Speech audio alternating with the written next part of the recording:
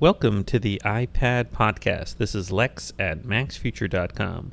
Today is July 31st, 2011, and we're going to cover a lot of iPad news. And remember, this is a chit-chat free podcast, and it's all iPad talk. So let's get to it. Okay, so the first thing I want to talk about are the new MacBook Airs. And why do I want to talk about the new MacBook Airs on an iPad show? Well, I want to talk about the new MacBook Airs because the new MacBook Airs, which are fantastic, truly fantastic, small portable devices, also make me incredibly appreciate the iPad. And why do I incredibly appreciate the iPad? Well, I love my brand new MacBook Air. It weighs a little over 2 pounds. It is very powerful, very fast. It has an 11-inch screen, and I can do, more professional things on it, like editing movies a little more, better than I can with iMovie or Real Director on the iPad. But why does it make me appreciate the iPad? Well, one thing that really stands out is this. It makes me really appreciate the iPad's incredible battery life, because this MacBook Air, which has about 5 hours battery life, you really can see the battery getting chewed down very quickly. So it just makes you appreciate the just incredible engineering that goes into the iPad 2 to make that battery last and last and last and last. So I'm not going to return my MacBook Air. I find it very useful, particularly in recording this podcast when I want to be remote. I can do it with my iPad, but I can do more with the MacBook Air. I do think that one day the iPad will overlap with the MacBook Air, and maybe the two devices will converge together. In fact, looking at this MacBook Air, I can easily see how it will become one day a touch device and maybe even an iPad. I mean, I spoke about this before. The MacBook Air is so thin and compact and weighs just a little more than the iPad that I could see one day it would be easy. What if they could just take the screen on the MacBook Air and have it flip over and slide down so that the screen is facing up and covering the keyboards? What if it could go into like iPad mode? What if the operating system on a MacBook Air could be dual booting so that you could go quickly to like an iPad format? And to some extent, it already is like that.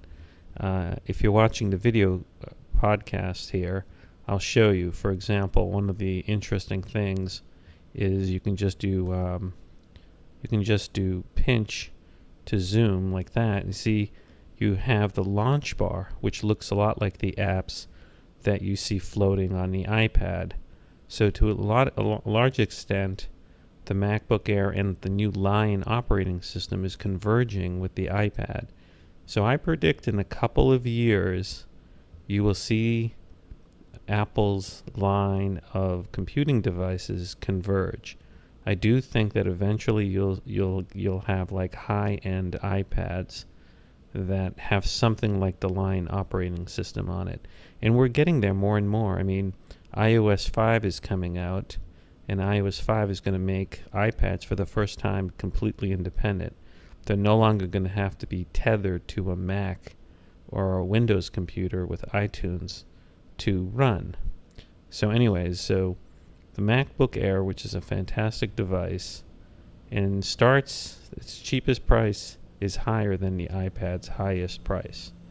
The cheapest MacBook Air price is $999, and the iPad, I think its cheapest or most expensive price is like $800 something, $829 or $859, something like that. So anyways, again, I truly think the iPad's glorious.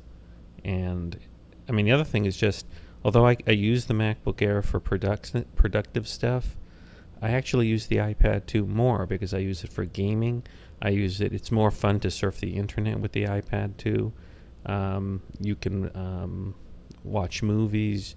I mean, you can just do a lot more fun things, and buying apps is actually easier on the iPad 2. I don't know, it just, because you have a whole screen as a touch surface. So anyways, the MacBook Air has me thinking about the iPad 2. So let's go on to some other stories. Okay, so the first story that caught my eye is one from cultofmac.com, which really points out how there isn't really much competition to the iPad. And we know that the iPad dominates. There really isn't a lot of choices for a full-fledged computing device to compete with the iPad. Sure, you can get a Kindle, but the Kindle's really just a reading device. It really is not something that you can run apps on and do a lot of stuff. Well, one thing that has gotten a lot of publicity and push since the beginning of the year as an iPad competitor has been the Motorola Zoom. Well, Cult of Mac has a great little article that came out on July 28th called "Apple Sells More iPads Every 2 Weeks Than Motorola Sells Zooms in a Year." And basically, Motorola had its quarterly results or announcement, and it reported that Motorola Zoom shipped 440,000 units last quarter. Now remember, that's shipping. That doesn't mean it sold it. Shipping can mean that you send it to your distributors. And, that is more, Apple sells that in 2 weeks. I mean, Apple sold 9.2 million iPads in the last business quarter. So if you prorate that, that's about, how much, the article points out that Motorola expects to sell 1 to 1.5 million Zooms by the end of the year, while Apple sells 1.5 million iPads every 2 weeks. So it's pretty dominant if you think about it, because the Zoom is supposed to be the big competitor right now to the iPad. Another article that caught my eye came from Electronista.com, and it was entitled "iPad Owners Happiest with Their Tablets, Now 79% of Users." Now, I'm not too surprised by this article because the iPad totally dominates the tablet market. But according to this story, which relies on a study by IHS, it basically says that Apple users gave their tablets a much higher rating than Android tablet owners. It says iPad owners are the most likely to recommend their tablets than any other. It goes on to say out of 10, Apple users gave their tablets a typical 8.8 rating, making them very likely to suggest an iPad. So, I mean, I'm just surprised that this is even a big story, because obviously the iPad totally dominates. It says the bottom of the list included routinely cheap electronic makers Kobe, but also Toshiba got a low rating. So this is just like a survey of people who use tablets regarding the likelihood that they would recommend their tablet brand to friends and family members. So let's see, Samsung had an 8.5 rating, which isn't that far behind Apple's, but Apple's was number one. The touchpad, HP was listed at 9, which is, out of 11 manufacturers, that's pretty low. Toshiba was at the bottom at number 11. So, it's an interesting survey, but obviously since the iPad dominates and it's selling like hotcakes, there must be word of mouth and people must be recommending it to their friends. Now, one thing I like to talk about in this podcast is how the iPad's doing at enterprise. And there's an interesting story from the blog on Forbes.com. And it regards how the iPad is really invading medicine. In particular, the article is entitled "Doctors Love the iPad, but What's the Prescription for Tablet Security?" So according to this article, there was a study done by a Manhattan Research, a health marketing research firm, and it found that just 1 year after the iPad hit the market, 30% of U.S. physicians had adopted the device, and an additional 28% planned to purchase an iPad within the next 6 months. That's pretty amazing if you think about it. 30% of a profession is getting it. But the gist of the article is that a lot of doctors are just buying it, personally, and then using it professionally, and that this is causing a headache for IT chiefs at medical organizations, because security, obviously you have things like patient confidentiality and stuff like that, and there's the devices are the doctors, not the hospitals. And so this article is saying that that right now there's a little crisis going on because the IT people can't really figure out how to make sure that all these iPads are really secure. Now, I think what Apple should do is I think Apple should come up with an enterprise iPad, one that has special security features. Now, the iPad does have a lot of security. I think you can encrypt the iPad. You've got the remote wipe. You have the ability to work with Microsoft's server, enterprise server for email. So there's a lot of stuff in there. But I think the problem is that corporate IT that's used to working with Microsoft products isn't used to iOS devices like iPads. And so they need to get comfortable. So this article is basically saying that there is this invasion going on where people are personally buying the iPad, particularly doctors, and bringing them into the work area. And I think what's going to happen eventually is that enterprise IT, flooded with the personal use of iPads by the people who work in the enterprise, are going to have to start, implementing the iPad in the enterprise, just because it's going to be there anyways. Anyways, interesting article. You should check it out. I have a link on the blog to this article. Now, I'm pretty sure that there's going to be a new iPhone 5 coming out in September. All the signs are there, since the iPhone wasn't updated in June like it usually is. But I'm not so sure that there's going to be a new iPad in the fall. There have been rumors of some sort of iPad 3, maybe even a very high-end iPad 3. But the iPad came out this past March, April time period, 1 year after the original iPad. But there continue to be stories suggesting that the iPad 3, is going to come out even sooner. The latest story is from MacRumors, which reprints something from Digitimes, which is a Taiwanese-based, tech newspaper. But basically, the story is that Apple is lining up iPad 3 suppliers in face of increasing number of competitors. And what it says is that Digitime reports that several Taiwan-based companies have been picked to supply parts for the upcoming iPad 3. It says Taiwan-based IC Design House, Novatech Microelectronics, Richtech Technology, and goes on. Now, what's the significance of this? Well, MacRumors says that the significance of this is that Digitimes claims that Apple seems more willing to use integrated circuits from Taiwan-based manufacturers, quote, as it is adjusting the cost structure for iPad tablets in order to compete with an array of tablet PCs to be launched by rivals in the second half of 2011, end quote. Well, I'm not sure how significant that is. Obviously, Apple's always looking for suppliers. Apple's in a legal battle, intellectual property battle with Samsung, which is a major supplier, so Apple's probably seeking to diversify away from Samsung. And I don't know how significant this is.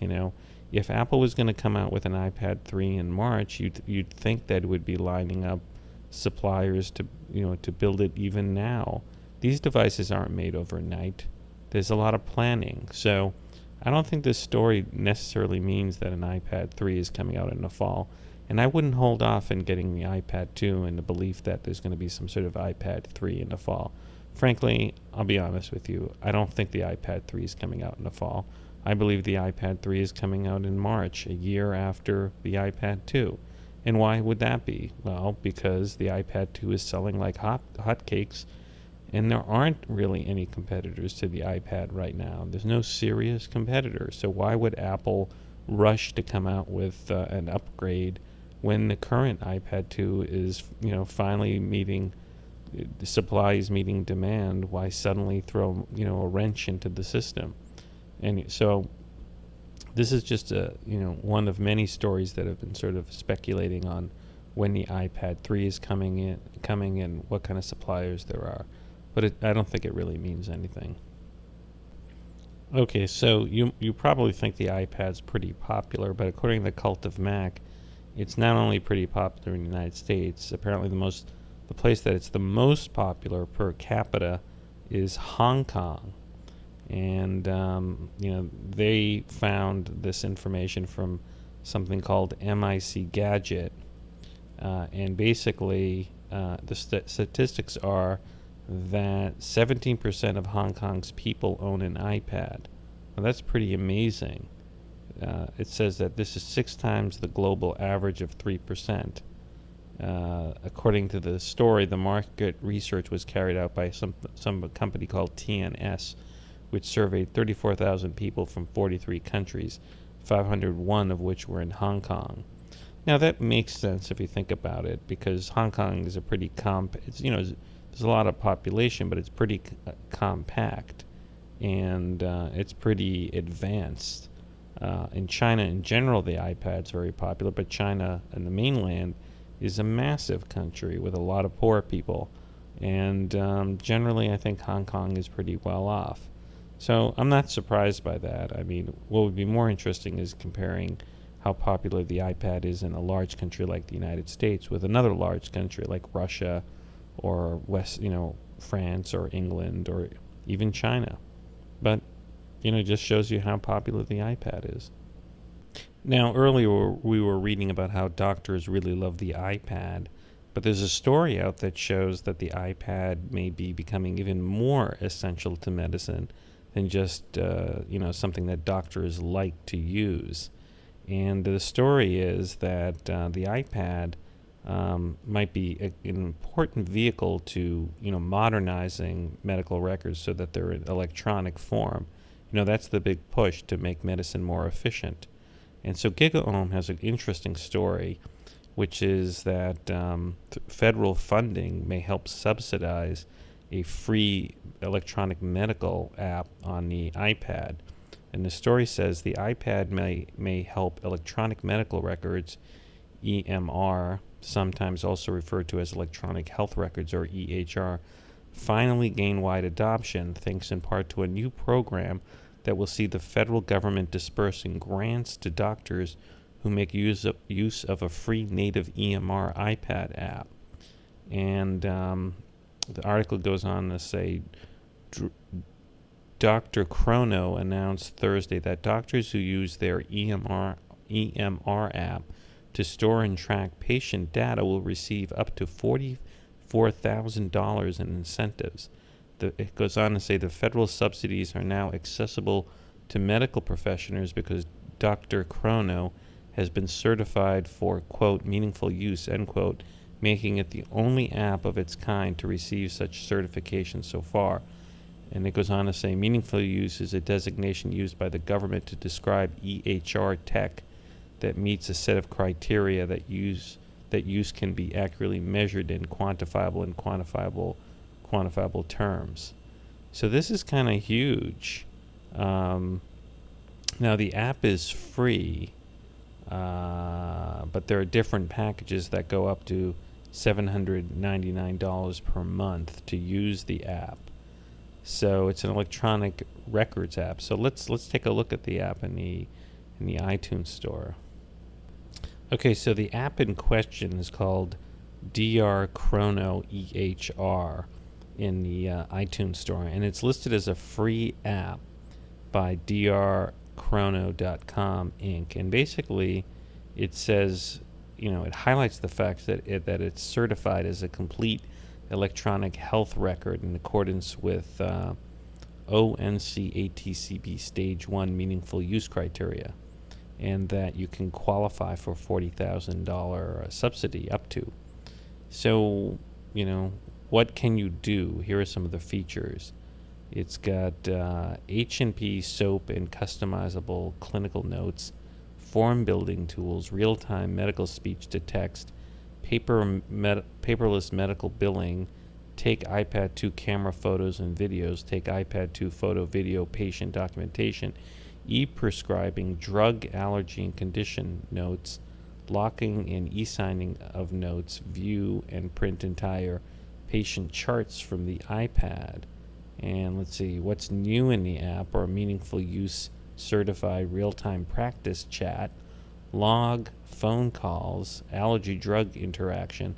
So this is interesting because I'm sure there are other electronic record apps, but this one seems to claim to be the first that's certified in a way to get some sort of federal subsidies. So I'm not a doctor. I have a relative who is. I can ask them what they think of this. But it's cool. You can see x-rays according to the app and the screenshots. You can see, I guess, patient information, medical forms, physical exams, assessment. Again, I think we're going to see apps develop that are very useful in the enterprise and particularly useful in medicine. I just think it's easier for doctors to walk around with an iPad than just a slate of paper. This is much more useful. Okay, so in addition to tablets, other casualties of the iPad and how successful it is as a gaming device, apparently, another casualty is Nintendo. Now, Nintendo came out with the 3DS, which is like this little portable device, but according to cultofmac.com, reporting on other news from other sources, Nintendo, has been barely selling the 3DS, which originally, I guess, cost, well, I don't know, like $250 or so. But the 3DS is now being slashed in price, and it looks like it's going down to $169. So, and according to this article, the Nintendo 3DS's main competition is the iPhone and iPad. And I think the thing is, for that price, why would you get the 3DS? You can get the iPod Touch for a couple of $100, which has zillions of games and can do many things. You can surf the internet, you can email, and so I think that the problem for Nintendo is that a dedicated gaming device is almost as vulnerable to the iPhone and iPad and iPod Touch as GPS devices, which are dedicated, or even cameras. I suspect point-and-shoot camera sales are down because the camera in the iPhone is so good. Why I don't carry my second camera around. So, and the iPad is just a tremendous gaming device. I mean, I play. I'm constantly finding games and playing them with my kids, and so I could see, that the Nintendo 3DS is, very vulnerable. And according to this article, Nintendo's really suffering in terms of its sales and projected sales for the Nintendo 3DS. Now, one of the things that I love about my iPad is its mobility. I now have the iPad 2, which the version I have has 3G built into it from AT&T, in addition to Wi-Fi. When I first got the iPad a year ago, the original one, I just got the Wi-Fi version. But I'm telling you, having a connection all the time really just makes the device super, super useful because, it's just like your surfing device, your email device. You can do a lot of things for it. And in the past show, I've shown how you can use Line 2 to actually make it into a phone. Well, there's good news on the horizon, which is that we might be able to get cheaper, fast connections to the internet and not be beholden to the 3G connection from AT&T or Verizon. And apparently the people behind the electronic standards for things like Wi-Fi have a Wi-Fi next generation coming out, which is going to be called IEEE 802.22. And so this next generation of Wi-Fi standard is going to be using a lot of the white space that analog TV, broadcast at before. But here's the wild thing. You're going to be able to transfer data at speeds up to 22 megabits per second to devices as far as 100 kilometers from the nearest transmitter. So a transmitter is going to be able to send super fast data 60 miles. So, I mean, this could really shake up cell phone companies, because imagine, in a city like New York, if you had some of these transistors around blasting high-speed Wi-Fi around, why would you need 3G connectivity? You could even use that Wi-Fi internet connection for voice over IP. So I don't know how quickly this is going to be implemented, but this is just fantastic news, because the more I use the iPad and the iPhone, the more I'm thinking, why do we even have like AT&T and Verizon? Really, they're in a way just dumb pipes. They're just delivering data. And why am I paying like one price for phone and one price for data? Because I did this experiment on the iPad too, where I'm paying $25 a month for 3G data, and I was able to use the Line 2 app and have it be a phone. And so the point is, the phone calls are just data, and more they're voice over IP, VoIP data. And so we should just be paying one flat, cheap fee for internet connectivity. And that should be our communication device, whether you want to call it a phone, whether you want to call it an iPad, whether you want to call it, an iPod Touch. But anyways, this breakthrough with the future of Wi-Fi is really exciting. And God, I hope they roll this out next year or the year after that, because I can't wait for the concept of very powerful, long-ranging Wi-Fi. It's very cool. Now, to continue with the theme of futuristic iPads, there's another interesting story from Bloomberg, which is entitled "Solar-Powered iPad Seen as MIT Advances Cells Printed on Paper." Now, this title is just probably trying to catch views by incorporating the iPad, but the concept is that we soon may have cheap ways to capture solar energy to power things like the iPad and the iPhone. And basically it says that engineers at Massachusetts Institute of Technology have created ultra-thin paper cells that gather enough juice to power an LCD clock and can be glued to a briefcase, stapled to a hat, or folded into a pocket. And the point is that these sort of paper solar cells are going to be very cheap, and eventually they'll be efficient, so that we're going to just have them everywhere. Now the question is, like, how would this help the iPad? Well, I guess you could make the cover of the iPad a solar panel that would be sort of light and cheap and just gather energy. So you could imagine you just like leave your iPad sitting somewhere in the sun, and it just helps, prolong the life.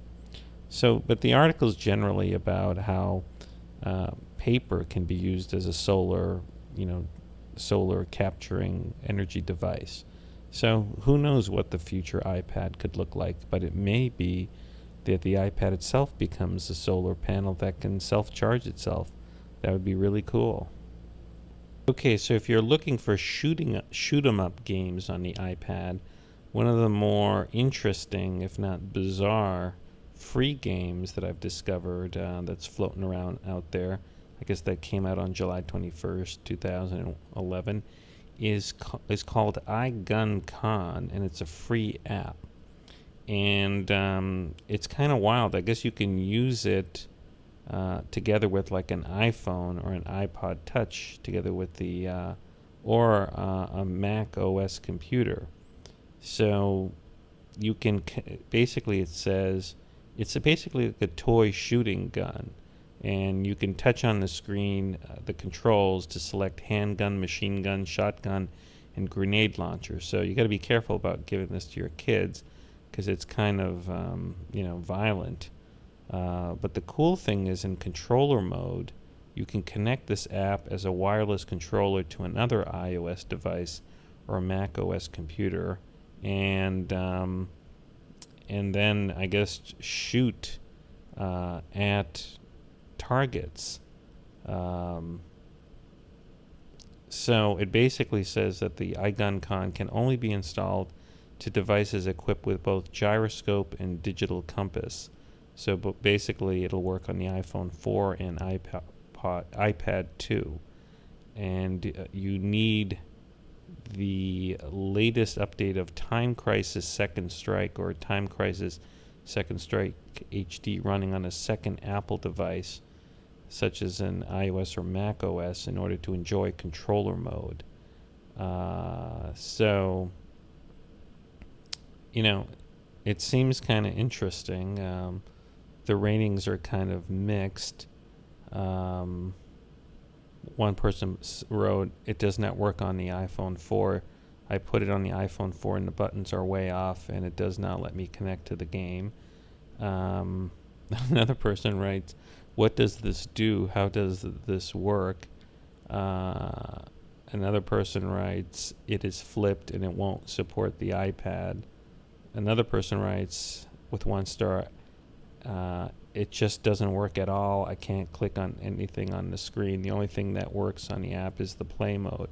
So look, I'm not really recommending this, but it is kind of intriguing that you can use like one device to shoot on the other, and it's free. So let me test it out, and maybe the next show I can tell you if it works, if it's worth downloading. I mean, again, it's free, but still we have to have our standards even with free stuff. So anyways, it's an interesting concept, and I'll check it out for you and report back next week. Okay, so one thing that we've been seeing on the iPad are these dedicated reading apps that really focus on a famous writer's, particular work. We saw that, I think, with T.S. Eliot. And there's a new app out by Die Hard Studio that costs $2.99 called Telltale Heart HD, and it's basically a book app or a reading app that focuses on a famous story by Edgar Allan Poe. And it says that it's an interactive, fully painted, and fully voiced retelling of the classic Edgar Allan horror tale, illustrated by Mutant League television series art director Dwayne Ferguson. It says it's fully voiced by Jane Hubert, co-star of the hit television series Fresh Prince of Bel-Air and Hunter Wolf. And it goes on to say it contains creepy mixed media paintings, interactive elements, bone-chilling sound effects, and a 1930s style radio drama performance that will haunt your dreams. It goes on to say it's your choice to read each page without the voiceovers, and if you want to take your experience to the next level of horror, the skull on each page will let you hear the adrenaline-filled voiceover. And it goes on to say this is the definitive version of horror master Edgar Allan Poe's legendary tale of suspense, dread, and terror. So it's interesting because I think more and more creative types are going to make apps for the iPad rather than just releasing a book, because with an app you can do all sorts of multimedia stuff. So this could be a way for artists to really sort of make money in this age where things like ebooks and MP3s are just sort of devalued in price, because there's so much free music that you can get. People don't pay a lot for an MP3, but people might pay a lot for some sort of multimedia dramatization of a famous work. Here they're putting I guess real actors to read this stuff. So this is $2.99, and you might want to check it out. It's not, in terms of these books that are sort of multimedia retelling of famous stories, this is on the cheaper side. It's not that expensive. So check it out. Okay, so one of the things that Apple's competitors have been touting is how their tablets can run Flash. You know, Flash is that technology from Adobe that a lot of websites have for video and interactive stuff, and Apple has taken a stance saying that the iPad and other iOS devices will not run Flash. And I have at least one friend who's got an iPad who's a little frustrated because he goes to some sites that run the video in Flash and he can't watch it. And there are some solutions to the Flash through other browsers, but they don't work particularly well. Well, there's a new solution app called Skyfire VideoQ. I have the link in the show notes for this podcast, and it costs $1.99. It's a universal app, so it works both on the iPhone and the iPad. And it basically says, I guess the big selling point here is that you can watch Flash videos while browsing with Safari on any iPad or iPhone. And basically what you have to do is you install the Skyfire VideoQ app, and then you simply click the mail link to this page on any browser to email the video URL to your queue, and that opens the app. So they're a little too cute by half when they say you can use Safari to browse Flash videos, because what you're doing is you go to a site where you can't see the Flash, then you send the link, and then that opens the app. And so then it basically launches the app using the mail to link. So you have to register your email address in the app to use it, and you use the mail link to this page button in Safari to email a web page. Now, I'll tell you, like, this sounds great if you're really desperate for Flash, but I wouldn't get it because, frankly, I'm finding that more and more websites are dumping Flash or having a Flash alternative. And the alternative that everyone seems to be using is HTML5. On the other hand, if you go to a lot of, I guess, restaurant websites or wedding photographer websites, they all seem to use Flash, or even some real estate pages. But this is a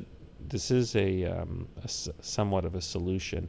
To me, it's an imperfect solution, because the idea of, emailing a Flash page and then launching it another app is not a very elegant way to see Flash on the iPad.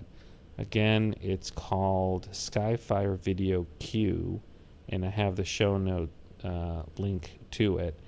But it's only $1.99, so it's somewhat reasonable. Anyways, if you're really into Flash, check it out. Okay, so the deadline recently passed for apps conforming to Apple's subscription policy, which is that if you're gonna sell subscriptions in your app, or even sell stuff through your app like books or music, Apple's going to take a 30% cut. And Apple's policy is that if you can have an app that doesn't sell it in the app, but rather it sells it somewhere else, and then you can get it in the app, but Apple won't allow you to have a link to a web store from the app, to buy it.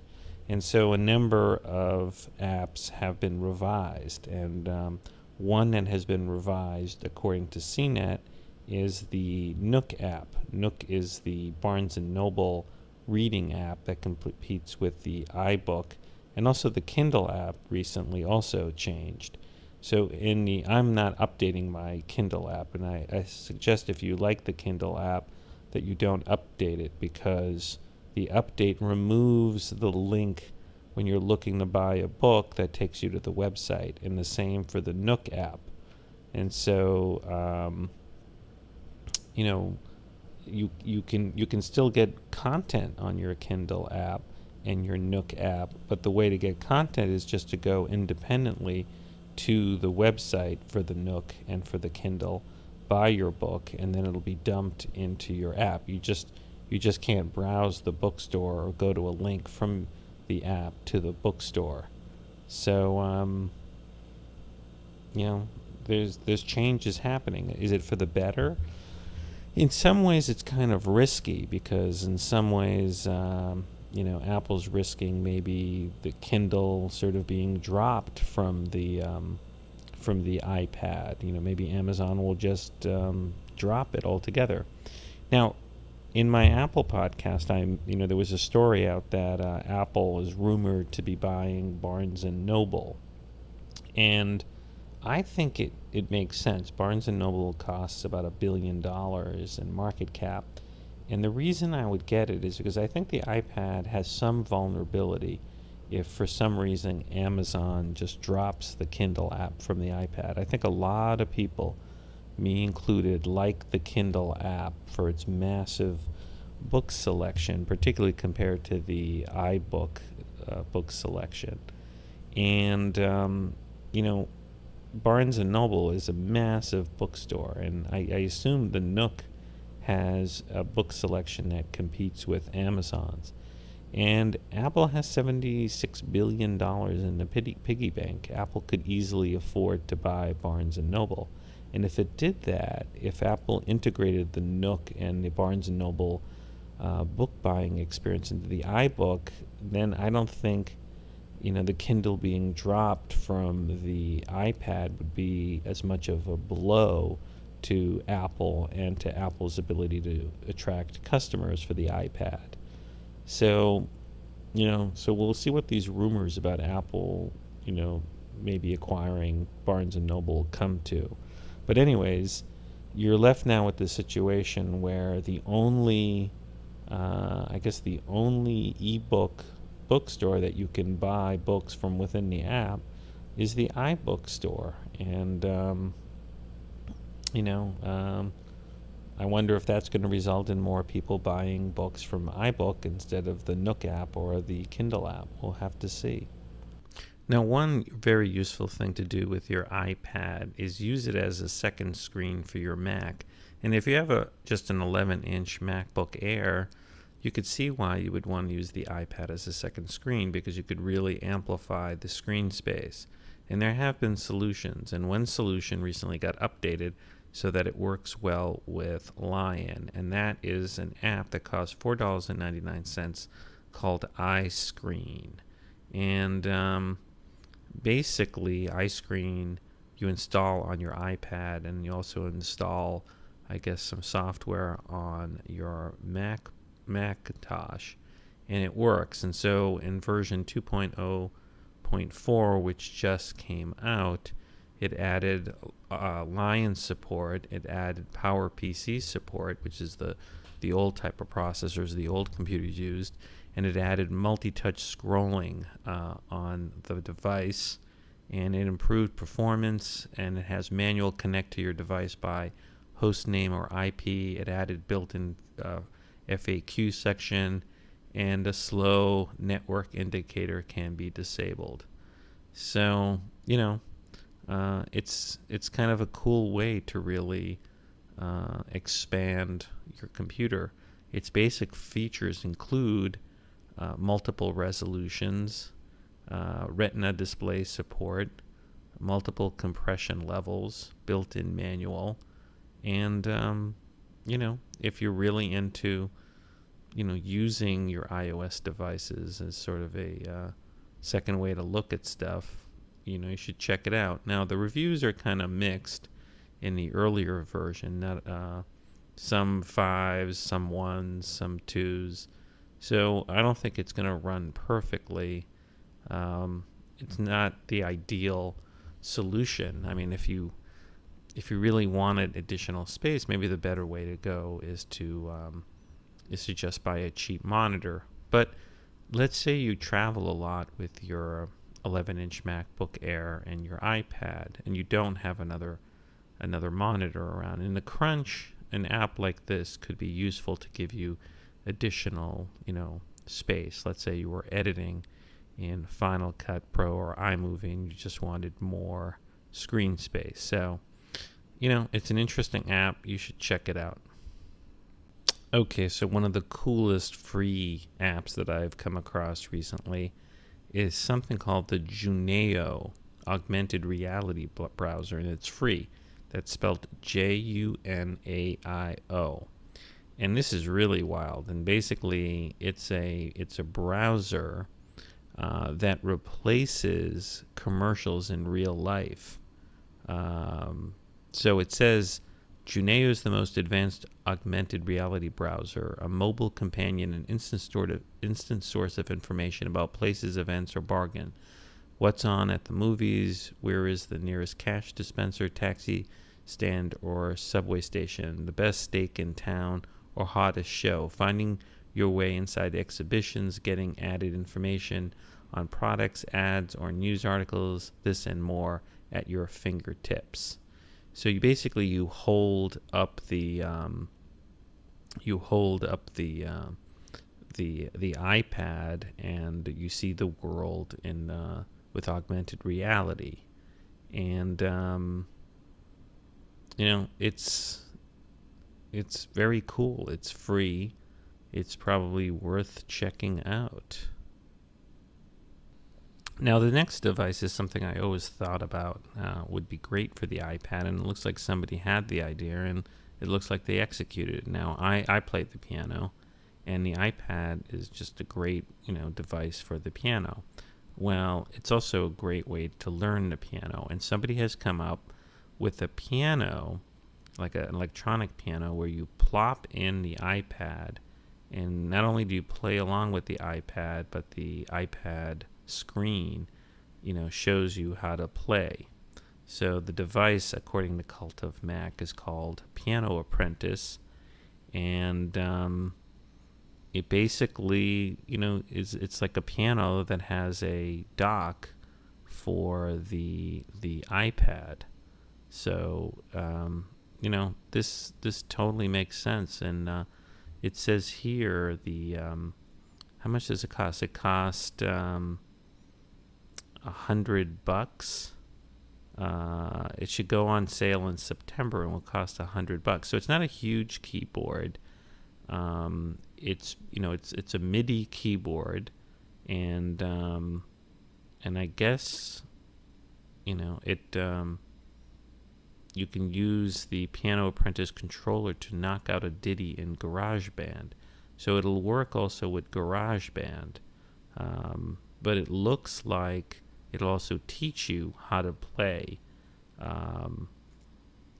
It's going to have some program that's going to work on the iPad and sort of teach you how to play the notes.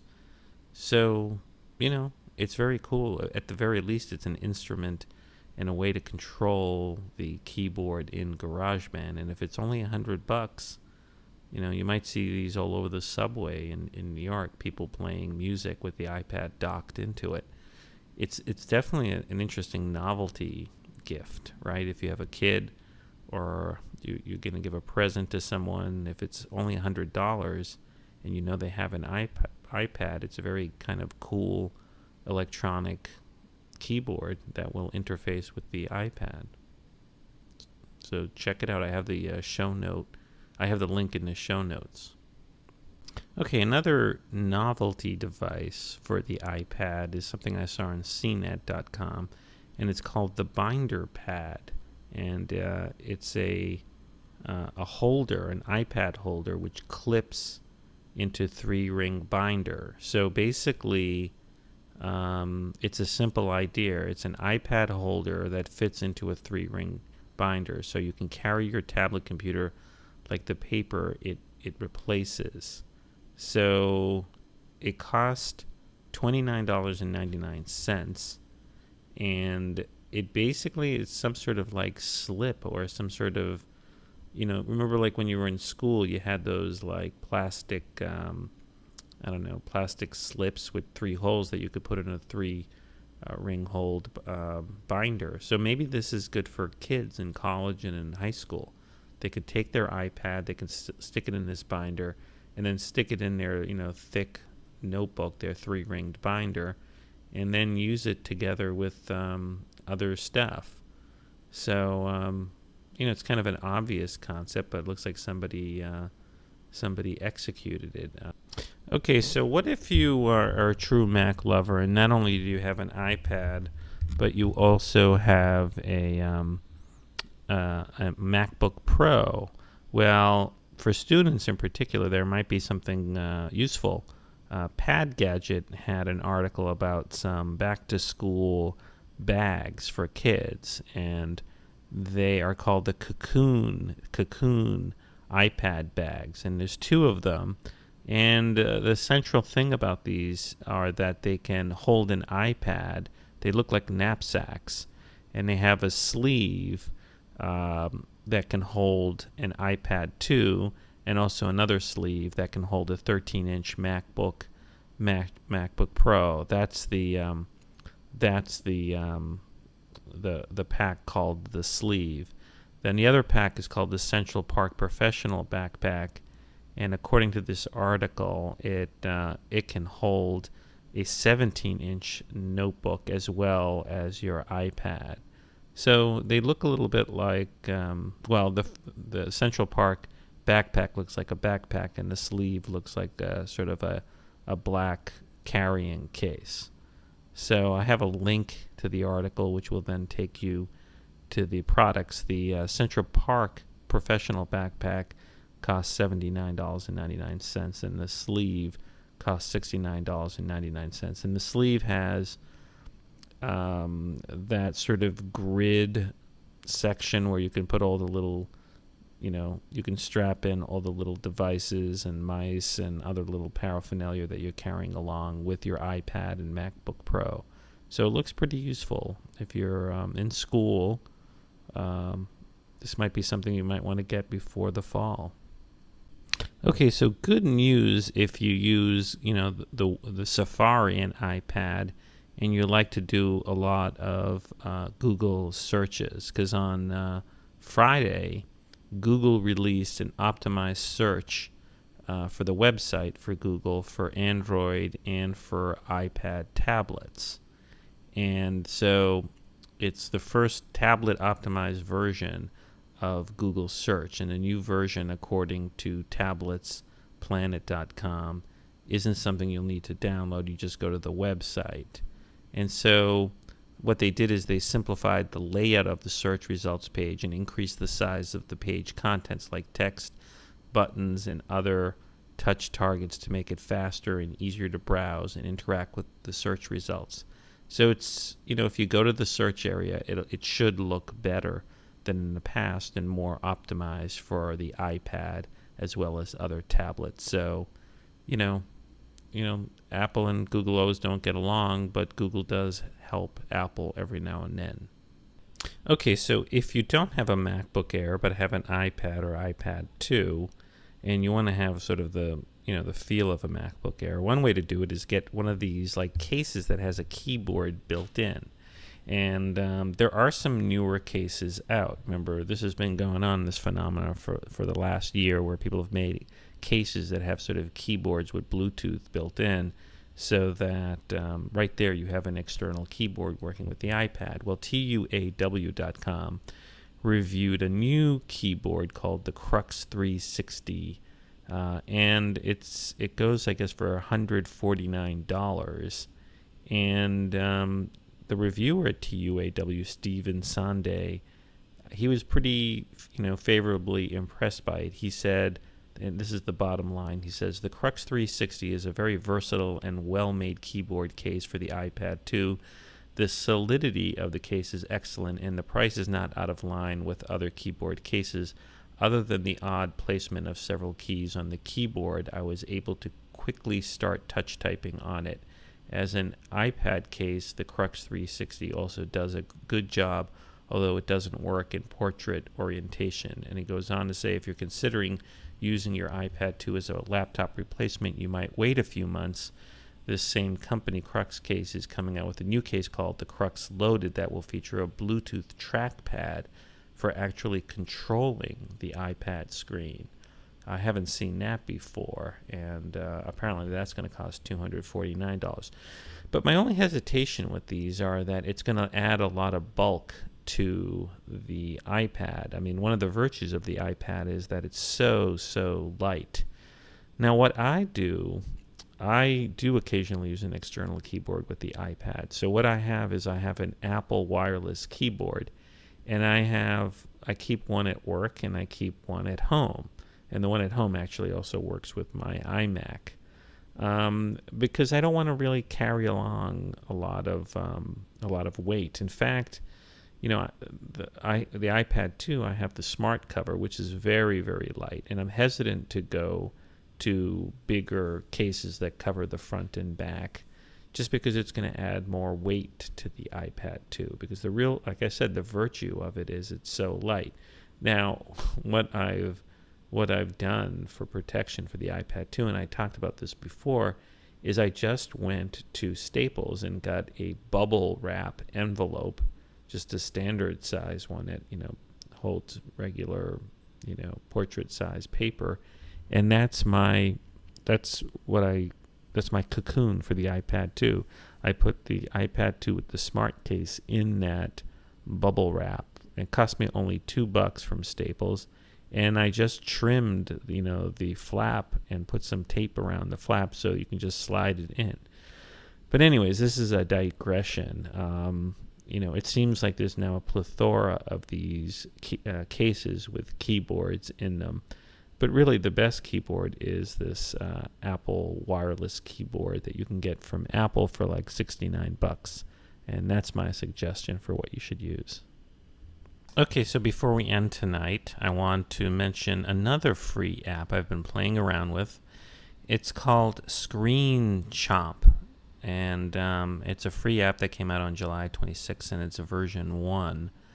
And it's really sort of an educational app, and basically what it is, the big thing is it's sort of like it's like a whiteboard where you can sketch and draw and do stuff, but the cool thing is, which I haven't seen in another app, is that it screen records, and then you can share your video screen record of whatever you're writing up on screenshot.com, and is a web link that you can paste anywhere or post on Facebook with one click.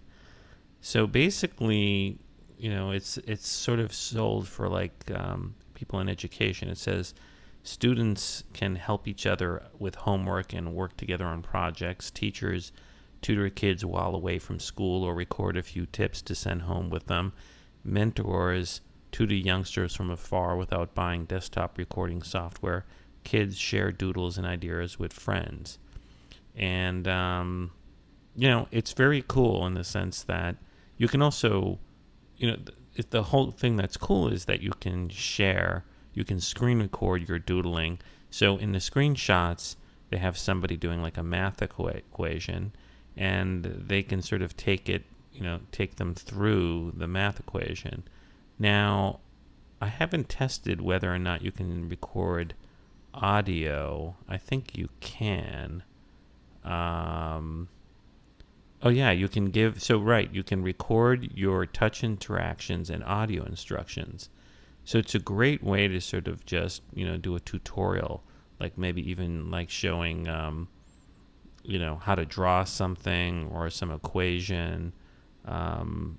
In some ways it's limiting though, because it's more like you can mark up a photo with it and draw on a photo. I doodled over a picture of myself. But for educational purposes, wouldn't it be great if it could also screen record like you surfing on Safari and going to websites? You could sort of narrate your research and say, look, I've gone to Wikipedia. But basically, the only thing you can do here is work on a whiteboard and mark up photos. Now, it could be that Apple's limiting real screen recording. If you really want to do screen recording of your whole iPad, you have to jailbreak your iPad and get Display Recorder from the Cydia store. But this is the first screen recording in-app app that I've seen so far. So it's free. It's called Screen Chomp. So check it out. Okay, thanks for listening to the iPad podcast. This is Lex. This has been a chit-chat free podcast dealing with the iPad Any positive feedback in the iTunes store would be greatly appreciated. If you'd also like to have a Google Plus invite, just email me at maxfuture.com and I'll send you an invite. Google Plus is pretty cool and it works well with the iPad. So till next time, this is Lex from Max Future. Thanks for listening to the iPad Podcast.